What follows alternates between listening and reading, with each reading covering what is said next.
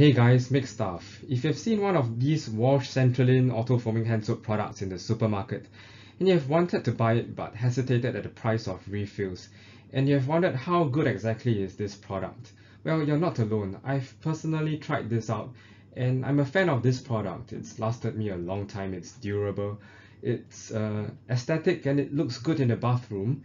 It has 3 settings for the amount of soap to be dispensed, but just one problem, that the cost of refills is pretty much cost prohibitive and prices out the average consumer from the market.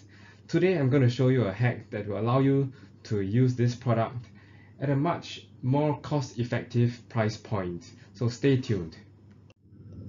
So here we are at the Lazada website, and let's check out the price of refills. First, let's check out the price for the bottled versions for the auto dispenser. And here we have $16.80 for 2 bottles, and each bottle has 350 ml of refreshing scent soap solution. That's for the foaming hand soap. If you take $16.80 and you divide it by 7, that will give you the price of the soap for every 100 ml. So that works out to be $2.40, $2.40 for 100 ml. Pretty cost prohibitive in my opinion.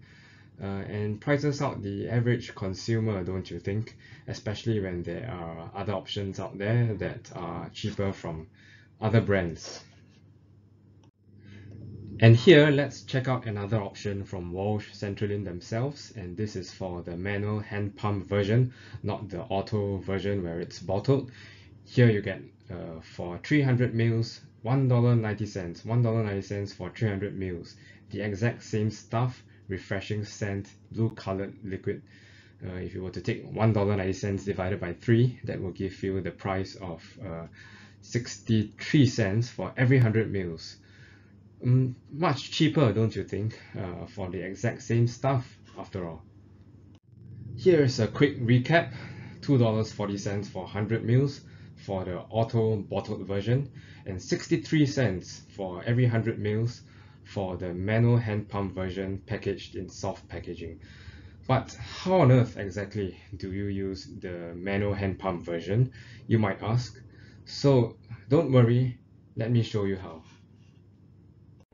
Hey guys, Mixed Stuff. Today I'm going to show you the Walch foaming hand soap refill modification kit, the CajaBlanca version. CajaBlanca meaning white box.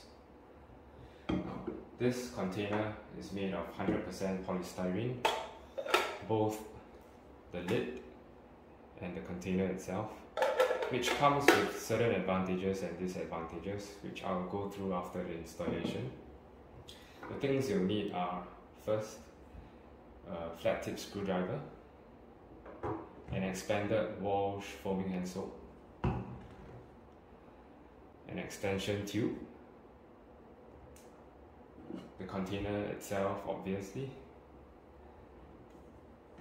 and a rubber band. So the first thing you'll have to do is to pop the dispenser off the bottle, and using a flat tip screwdriver, pry this plastic white cap off the bottle, avoiding the notches here and here, because these are the points of weaknesses and you don't want the plastic to snap.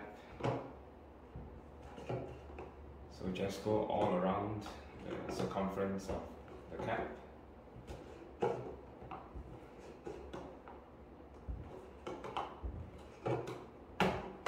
Alright, so it comes right off. And next, add the extension tube to the end of the original tubing, so that it's now longer and it can reach the base of the new container. You then have to pass this white cap through the container gently, because polystyrene is rather brittle material, which is one of the disadvantages. And once you're done, just check to make sure that the plastic cap sits flush with the plane of the container lid, and there are no gaps here. So with that done, you'll see that this dispenser will rest very nicely on top of the container without wobbling. Right, no wobbling sideways, left and right, no wobbling front and back. It still allows you to rotate the plastic cap. So the last thing you'll need to do is, because this container doesn't come with an O-ring, unlike all the other models that I've made, if you were to move the container rather vigorously, the liquid will be sloshing inside the container, and you wouldn't want the liquid to leak out through the rim as it slops over the rim. So to minimize that from happening, you can add a rubber band which will act as an O-ring.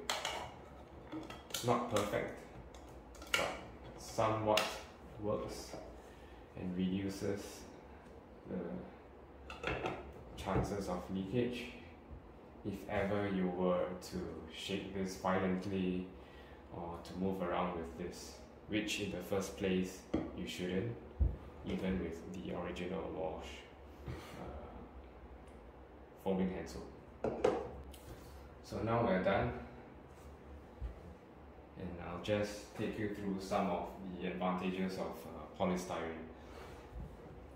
First of all, as I've mentioned, it's a rather hard and rigid material, unlike polypropylene, from which I have made other models of my refill modification kits. It's made from Tupperware, and it's the standard material of Tupperware. For that kind of plastic, it's a bit more flexible, so it can wobble a little bit. Here with polystyrene, it doesn't happen. It's very nice, rigid, solid dispenser. Secondly, it's not as fragile as glass, which I've used to make some other models of my dispenser, of my refill modification kit. So it's easier to transport, less packaging material, less need to cushion the container for fear of it breaking. And so it's easier to move around, to transport it around, and cheaper, friendlier for the environment as well in terms of transportation. And well, it may not look as sleek as glass, but if you were to remove this plastic wrapper,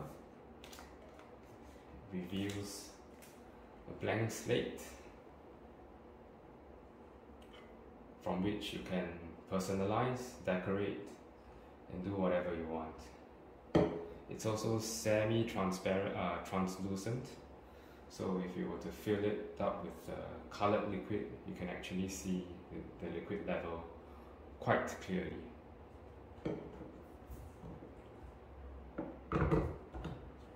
So there you have it, the CajaBlanca version. I hope you have enjoyed my video. Thank you for watching.